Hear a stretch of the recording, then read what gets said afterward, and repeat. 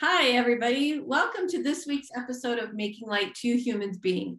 I'm Julie here, and with me, as always, is Kate Foggo. And today we're going to talk about the difference or the opportunity, I'm trying to figure out the best way to phrase that, between watching what the universe's plan is for you and the signs and the work, you don't have a better word right now, around that versus or vis-a-vis being lazy. Because some people may think that you're following the signs and living in your bliss, living in joy, but people may think you're being lazy and you're really not. So we just kind of wanted to talk about that. So Kate, I was listening to a couple podcasts yesterday and the day before, one with Abraham Hicks talking about being in the vortex or putting things in the vortex and then being in the flow and watching the signs and whatever makes you happy, do that. And then resistance. And then I was listening to Mike Dooley has a podcast too, and he was talking about ecstatic living. So getting up in the morning and being ecstatic and always finding joy and being happy. And that too is like being in the flow. And I was like, oh, if I think in that moment, I'm like, oh, if I were going to do anything right now, I would, because I think I was sitting in traffic. I would love to just go and find a place with the birds singing or the frogs singing, Lucas around, and just meditate.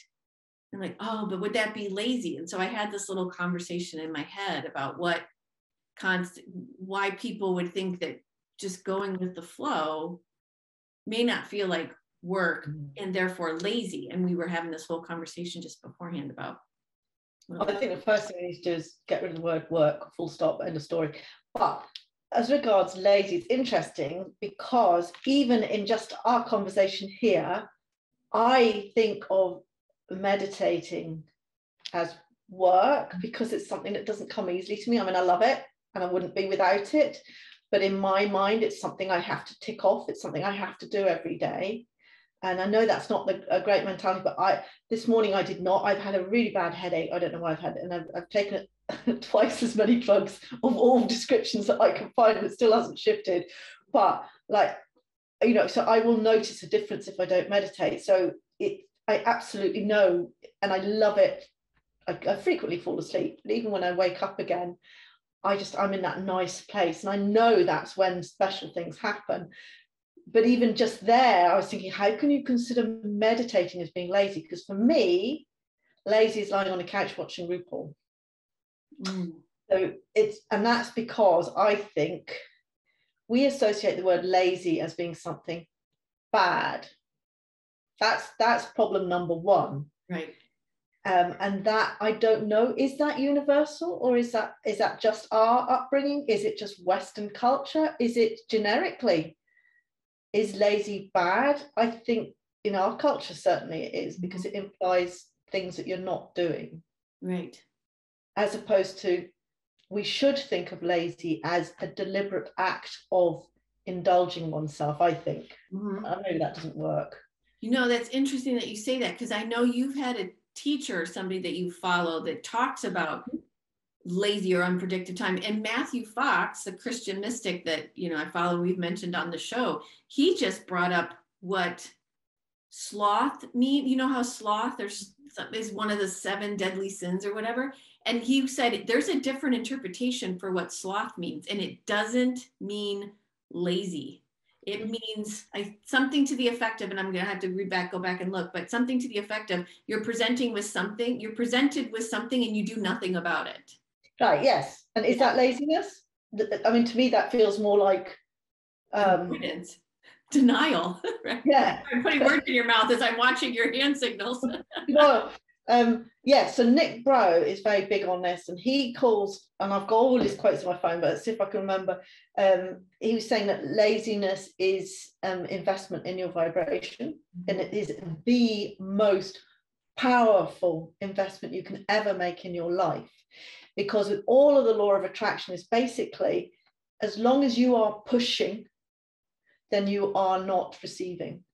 So anything that involves work is you striving in some way, shape or form. And the only time that you are genuinely productive, as in productive in the bigger sense of the word, as opposed to filling in a timesheet, is when you're in the flow. and you can't be in the flow if you are striving. Yeah. So if you work, if your paid work or whatever you call work is something you really enjoy, obviously that's different. If it's something that you choose to do, that's entirely different. Most of us think of work, paid or otherwise, as something that we're obliged to do as opposed to something we choose to do. Yeah. Which again is a shame, and you can reframe it, but at the end of the day we all know exactly what we mean when we say work. RuPaul calls it work, which is W-E-R-K. I'm not quite sure, but that's sort of along the lines of working it, as in, I suppose that is work in a way, of performing in a way. Work is also a German word for, like Kraftwerk, the group, the band, Autobahn. Anyway, work is spelled that way is also German for work. Okay. Yeah. But works in like a way of, that's interesting now that I think about it. I'm going to look up the definition of work. W-E-R-K? No, just W-E-R-K. Sorry, this is for television, I don't know. Yeah. Like for me, when I say the German word Werk, it means like there's a creativity aspect of it. There's a creation aspect. Like Kraftwerk is like the working of the craft, or the working to create the craft. Like that's what, or like anything that's a manufacturing facility can be a Fabrik, but can also be a something Werk. Like there's just, that's really interesting, because what came up top actually is Urban Dictionary, and it says work, W-E-R-K, do something to an exceedingly excellent capacity, most notably used in reference to dancing, modeling, sexual prowess, and or other physical performance that requires a large amount of fiery attitude, vitality, and vigor. A term derived from the words work and twerk, but now used exclusively in the above areas. I love this. This is RuPaul. Bitch, you better work. And then work translation in English to German, English dictionary reverso. Arbeit, Tätigkeit.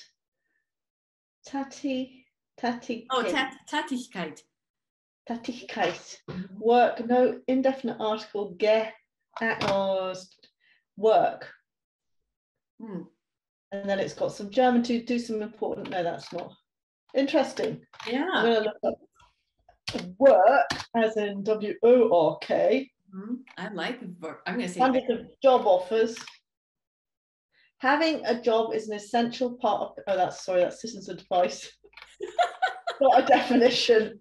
Work is the result of a force on a point that follows curve X with a velocity V at each instant. Isn't it incredible just what comes up? Like you'd think that the word definition, noun, physical or mental activity, interesting, directed towards the production or accomplishment of something. Number two, such effort or activity by which one makes a living in employment. And that's what work has come to mean to us, I think. It's all about getting the money in. And the achievement, like the one definition just before that word of achievement. Accomplishment, yes. Yes, accomplishment, how we perceive, congratulate, celebrate achievement.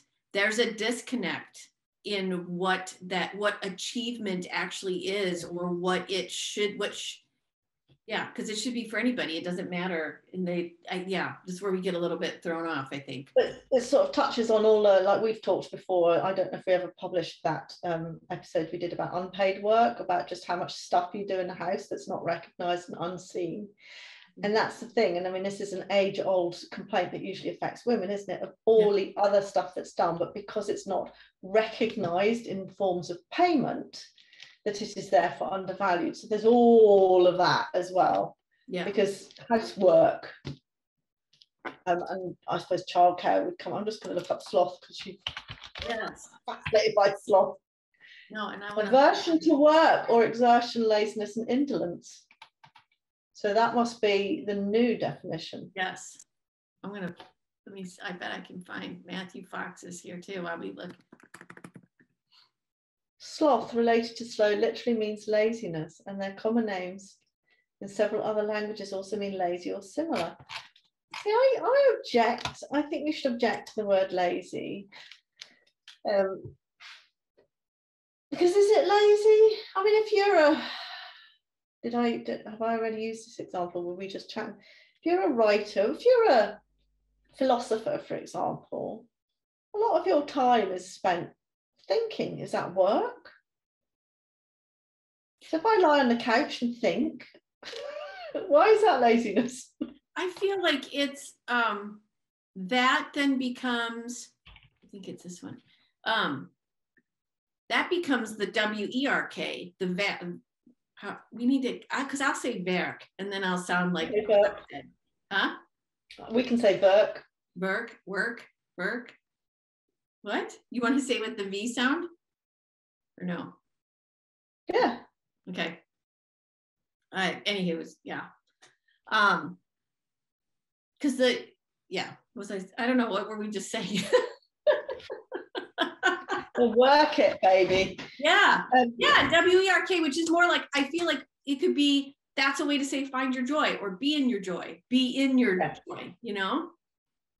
I like that. I do think this celebration of how hard we struggle it's just got to end. It has to. It's just it's horrible. Mm-hmm. Is that just our society again? I mean, I don't know what happens in Eastern cultures. I suppose if you think of it, you said that example of a Buddhist monk who said, you know, if you were to be a monk, it's perfectly acceptable in those cultures that the monks get fed by everybody around them. They're not expected. Their work is about writing poetry. Actually, this is the same in pretty sure, if I've got this wrong, please don't, you can all write in, but please don't hate me. I'm pretty sure the Hasidic Jews, like their jobs, the people at the top, they write poetry and scripture stories, and that's what they do. That's their job. So they're paid to do that. Mm-hmm. And if you think of in all the religious orders, actually, there are paid positions within that, where they are supported. They're not technically working, they are supported in their service. Yeah, Roman Catholic priests and nuns have places to live, like rectories and nunneries and monasteries, and that are paid for by the church, which is funded by the patrons or people that go to the church. So if that's your choice to be in service, to do that, then that's work. Yeah. So why do you and I feel that the stuff that we're doing, paid or otherwise, doesn't constitute work because we enjoy it? You know, it's just it's something that I'd really like to understand what happens in other cultures, but certainly in our culture, there seems to be this attitude that the harder you work, the more worthy you are. Mm. And it's a very competitive environment, and you've been in a corporate world where, oh God, there have been places where and I think it's worse in the States, and I think it's true in the legal profession, that like nobody wants to be the first to go home. Right. Oh, Brad was just, they just brought that up at Brad's work yesterday about people being the last to come in and the first to leave. And then it's an issue. And I'm like, I thought we just walked through this with COVID, that where people were working from home, productivity was higher, all this stuff, because people were in a place that allowed them to WERK. Yeah. But there's just so much. I mean, I remember the first time I traveled with work, we probably came over to the States, and one of the guys that I was traveling with, for whatever reason, used to try and stay on UK time. I don't know why, because he had a young family, but it meant that he was completely fucking useless, frankly, when he was supposed to be working because he was too tired. Mm-hmm. But there was a whole, so this is a very nerdy, so this isn't necessarily corporate, but a very nerdy environment with engineers all bragging about how late they'd stayed up working the night before. And I'm thinking, I was looking around, we were supposed to be in this, we're in telecoms switch room, which is lots and lots and lots of computers and banking and wiring and everything like that. And there's only a couple of hours a day that you can ever do any work, because obviously if the phone lines go down, people get really annoyed. And you're working on the racks, and they have like a scheduled downtime of say 3 o'clock to 4 o'clock in the morning or something like that. But you know, you think nothing can go wrong, but I've been on the top of the racks and dropped a spanner and taken out 100 phone lines, and it's easily done. But they're all, you know, and these guys are all glassy-eyed and clumsy because they're bragging about the fact that because they were in a hotel room and they weren't at home with their families, they just worked all night. And I was standing going, what's wrong with you people? Right. Like, why is this a badge of honor? It's a badge of honor to give your work away for nothing to a large corporate company that doesn't give a shit about you. That's a badge of honor. Right. It's nuts. No, it's totally nuts. Ariana Huffington, that ran the Huffington Post, and the, you know, media person that she is, she became so sleep deprived. She was having so many different medical issues. And now she really kind of, I think now she devotes a lot of her time to helping people understand the importance of sleep and rest and self-care and all that stuff now, because she just had, I mean, the universe kind of pushed her. Well, she was playing, I don't know, I'm not a good judge. Anyways, the universe kept showing her signs that she needed to do something for sleep. And then it, you know, she crashed technically her body. And so now she's doing something for sleep to help others too. So I was looking up the Matthew Fox blog that talked about sloth, and they used the word acedia, which I think, I have to look up the definition of acedia. Hold on, let me do that, because I think that's the one. Oh, spiritual or mental sloth, apathy. Mm-hmm. So the capital sin of acedia, as Thomas Aquinas, a Christian mystic, defined it back in the day, the lack of energy to begin new things.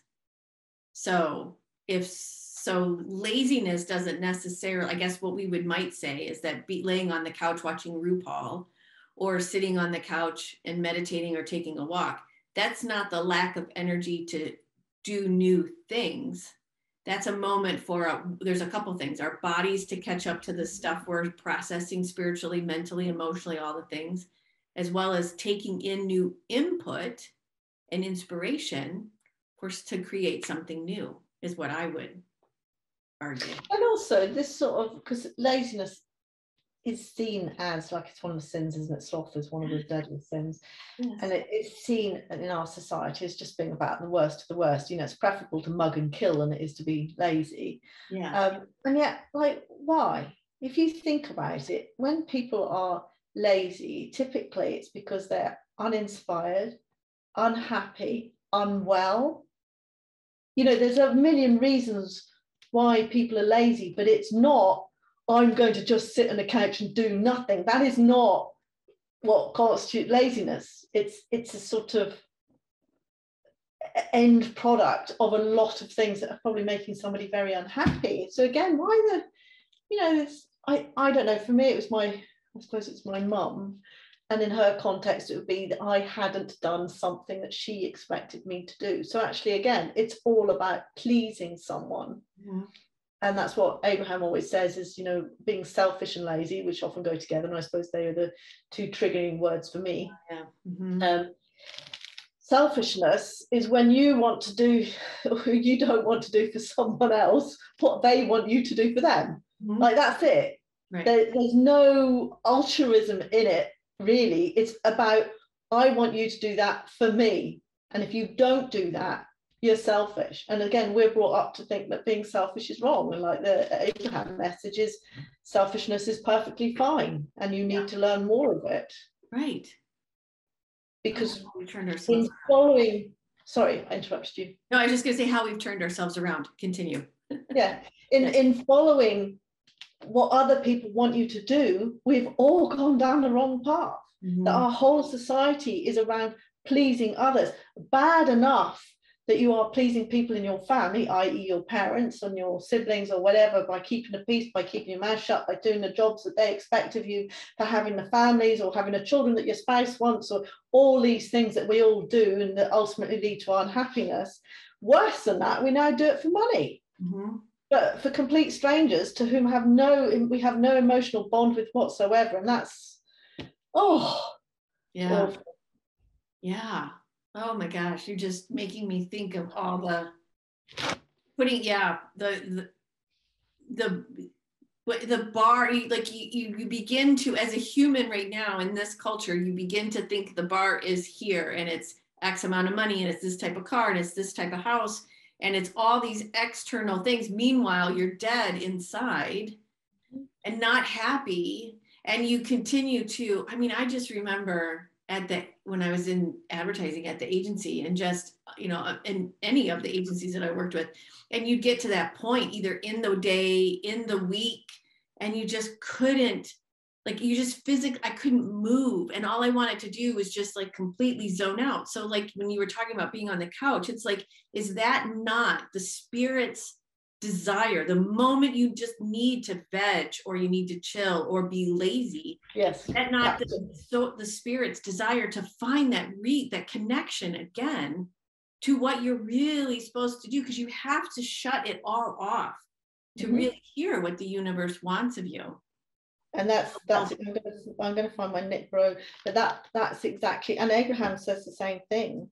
There is no such thing as laziness. If you want to lie on a couch, lie on the couch until such time that you can't, because you've got, it's wait till you want to do something so badly that you have to do it. Yeah. And if it takes you 6 months of lying on the couch or longer, actually that's interesting, because I managed to find, I told you about Jess Lively does this inner voice stuff, and I was talking about us doing it because it's sort of like channeling. It's like, I think I'll find it's pretty much what we do with our guides, but I wanted to go through it anyway. And it's interesting because I'm only an hour into the first one, but this woman was saying how, I don't know what happened in her life, but then she went through all this training and she's like, oh my God, I've discovered the inner voice and she wanted to sit on the couch and meditate all the time, which has never happened to me, but she was enjoying it so much, enjoying being in that bliss. And then she said she crashed and all her colleagues were doing really, really well and she had just crashed. And it sort of resonated with me as well, but it's almost like you can learn all this stuff, but there is a finite amount of time that you need, regardless of what other people are doing, where you are repairing yourself. It doesn't matter. You then get into your ego about, oh, I've learned to do this and now I want to go away and do this. We've given up jobs and that, and then we learn new stuff and we're thrilled by it, but we're still being driven by this ego going, oh, you've got to go out and make money, you've got to start your new business, you've got to do this, you've got to do that. And then we struggle with it because actually we're not ready. It's just our conscious ego going, wow, you've invested money in this. It's about time you're earning money. Let me find so I'm getting all excited again. Let me find my Nick Bro, because he says that's the biggest. I'm stuck in the effort and the how. No, that's not the right one, but that's another one. His thing is to be in vacation mode. But I won't be able to find it now, but he basically says it's the best. I'm pretty sure it's because I've already put it in my blog. He says that there's no such thing as laziness. It is purely investment in your vibration, and that actually the only thing that is going to move you forward in your life to where you want to be is getting your vibration up. So why is that laziness? Why do we, and it's the hardest thing for anyone to do, is to stop doing and start being. Yeah. Yeah. Oh, it's so hard. Because we were talking about, right now, for me, I would love to be at an income level. I'll say it this way. I'll say the best. My guides are helping me too. I would love to be at the income level that I was when I was in advertising. I'm not there yet. However, and this to me is the more important part, I am creating that. Whatever that may be. And it can be that I might, and it's not about the income. Ultimately, it's not about the income level. It's about what do I need, as our teacher says all the time about making our heart sings, what do I need to make my heart sing? Because when my heart sings, everything is there. So everything I need, and what, then you even think about, goodness, what do I even need? And it's so exciting to be in that flow that are, all the people that we listen to talk about. When I get up on a morning and I'm like, oh, I'm really tired, but I feel like playing a little bit in like Canva, or I feel like, doing a different video, or whatever it may be. And then something more comes of it, and then something more comes of it, and sign. And it's just like, oh my gosh, it's so much fun. And then don't you know, things happen, and you're taken care of. So I would like to get your perspective on something then, because I get a lot of this. Like I start, like you say, I start thinking about what videos I could do, and then at least that I think, oh, I could do a series of that, and I could do that, and then I get all fired up, and then it's either I get interrupted because I'm not in the right place, it's sort of in my head, and then it's like I just lose it. So I don't know if that's whether I'm just not ready yet, whether I'm cooking. Speaking to my sister at the weekend, and they were sort of saying that my sister was someone else, but someone about that we're in this process of, it's like you're cooking all this stuff, almost like it's all there, it's all bubbling under, you're just not quite ready yet. And I suppose actually I've talked myself out of it. The moral of the story is that will come back up. It will come back up when I'm ready. So maybe it's just almost like I feel like that if I don't make the action at the right time, that I'm losing it. But actually that can never happen. That can never happen. Yeah. I mean, an example for me in that situation is like, oh my gosh, I've got a million ideas. Oh my gosh, I'm going to get started. And then the technology will not work. Like I can't create, I go to create the Instagram story and it doesn't want to do any of the stuff I want to do. And that's the universe going, let it go. You put it out there, put the phone down. I mean, whatever, go on. But yeah. We both know something like that will happen. And then actually it will bubble back, but with so much more that had you jumped the gun, right, you wouldn't have been able to incorporate that. It's all trust, isn't it?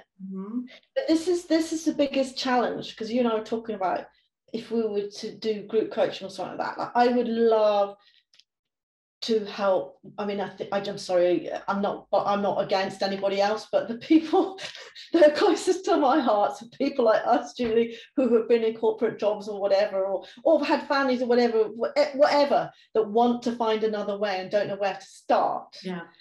But I feel like the falling down for a lot of people on what people want is for you to give them answers about how they will manage financially, because that is what people think is what's holding them back. What we both know is that actually you can survive on very little, because as you say, when you're happy, and here's another snitch to all of this, I was talking to my friend Louise about this, if you're ill, no amount of money in the world means anything. What would you give to be well? Because when you're really not well, money is completely and utterly, yes, it can help possibly in certain scenarios, but there's nothing that you would not pay if you could to make yourself well. It's just like money we hide behind money, when actually there's a whole pile of other reasons why we don't do the things we do. And I think that will be the biggest sticking point. And I think if you say to people, I can help you do this, the first thing they're going to want to know is, well, this is all very well and good. What am I going to live off? So this is something I think we need to question, though, isn't it? Because actually we both know it's irrelevant. Yeah. But it doesn't stop you worrying about it. I mean, I think too, I mean, I love this idea. So many things, like, so many things, like when you get things you can't even talk. So when I just think back to when we decided to move to Alaska from Wisconsin. Brad found a job right away. So that happened. And then I was still looking for the right job. And I said to myself, I want to find the job that makes me feel good, because at that point I was already burnt out on advertising and I didn't necessarily want to stay.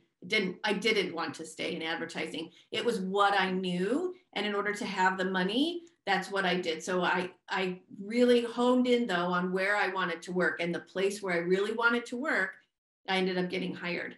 And I stood in the woman's office who ended up being my boss, which that ended up not going great. However, clearly she was a soul teacher. I've just been reading a ton about soul teachers, and I know that's what she was, to help me move to this level of where we are now.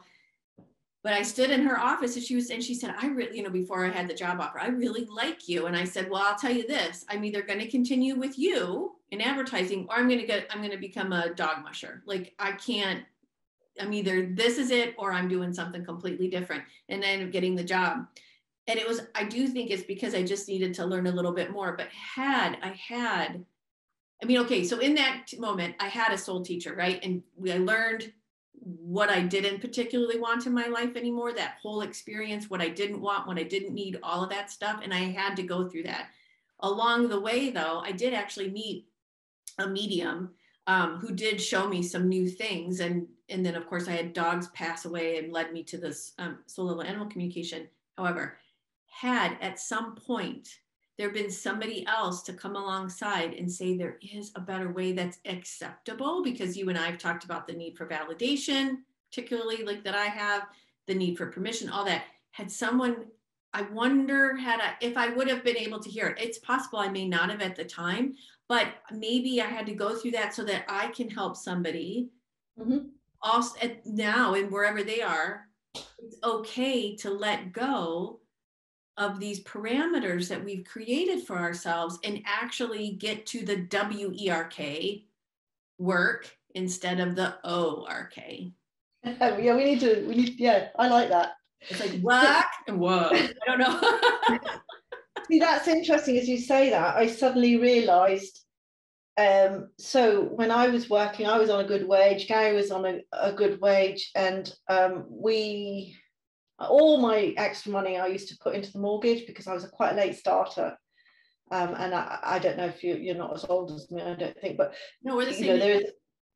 Okay, sort of people that are even 10 years younger than me, it was very different. But when I started work that sort of time, anyway, it doesn't matter. There was people who had paid off their houses, basically, of people I'd worked with, and I was still like 10 years, 15 years into a mortgage.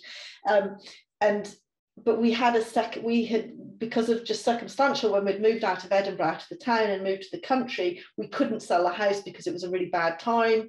The property market had crashed, blah, blah, blah. So we had rented it out and remortgaged and bought a new property. So we had that, and that was paying for itself, just paying for itself, blah, blah, blah, all of that. But I remember saying to Stuart, my friend at work, and I was like, I just want to stop. I just want to retire. I just can't wait to retire. I just don't want to do this anymore. And he said, well, sell a house. And it's funny because I hear this in other people all the time. You're just like, and that's because you can't hear it. Like the thought of losing that security. And then the irony is, 6 months down the line, I couldn't have given a fuck. I was leaving. I left with nothing. I could have waited for redundancy, because 6 months down the line, I just couldn't live anymore. And it's just so funny how you think these things are so important, and then suddenly they're nothing. Yeah. They're nothing. I walked away. I had worked 21 years with that company, right? I was, I could have, if I had been made redundant, I would have had a big fat package. Yeah. And I just walked away from it because I did not want to do it. There was actually redundancies 3 months later, which was really galling. But at the time, I was like, I don't care. I just can't do this. So you think it's important. That's what we need to see. I get all excited. That's what we need to share with people. Yeah. Is that these things just do not matter. No. You think they matter, but they're just hiding something else. No. And for me, the money that you need will come. It might not be the money that you want, but that's maybe because you don't need it. Like I look back at, when we were in Alaska, what we were making, we're making now, with me having a different path, a different career, different path, we no longer, I'm not going to say lost because I don't want to put any negativity around it. We no longer have the income that I had. And then even then, Brad's income here is less than what it was in Alaska. So we're making, a very different level. and yet we're okay. Mm. And it's interesting to me because I would look back and I'm like, gosh, when we made that money, and we saved money. We did actually pretty good. But I still always felt in those moments like, oh my gosh, it's not enough. Oh my gosh, when I get to this level, I'll do this. Or we're not vacationers. Because we have our RV, so we go away and do stuff like that. So, and I see people taking these lovely, huge trips. I'm like, oh, someday, but it's like, no, because I really don't want to leave the dog. Like there's just stuff. However, when I look back, I'm like, look at all the excuses that I put in place. And many of those are gone, and look at where I am now. And it feels so much better, even though there's days when I do worry. There'll be times, I mean, I'm human, right? We're two humans being. There's days when I worry about the money, and then boom, something happens. It's the following the signs aspect that's really kind of fun. Yeah. Yeah. And you know, when you feel comfortable in the big picture, it does feel different, because actually when you were saying that, I was thinking, I don't even look at my bank account. Like I know what money goes in, and I know what money used to go in. Like probably three times more used to go in. Yeah. But do you know what? We haven't run out of money yet. Like I only made on the shed. So in this business, because obviously I paid for my training, I am way in the red on this. Thousands of pounds in the red on this. That's fine, it'll work out. But in terms of the investment in the shed, for example, that's been a 3-year investment. I think this year I might break even, possibly, but I haven't taken any money out of savings. Like it's still, it doesn't add up in my head, and it probably doesn't bear scrutiny. But when, you know, obviously I do it for tax reasons, but in the sort of general big picture, I think, well, I earn X amount. Okay, so technically I'm paying back a debt, but I actually haven't had to take any money out of savings. Like there's always money there, and I'm still paying. I'm about to go on a 301 course. That's going to be another, what, $2,000, is it? Wait, did she announce when it starts? Oh, I don't know. I'll have a look afterwards. Yeah. Anyway, so you were starting to say about how there's a new class coming, and you're going to take it.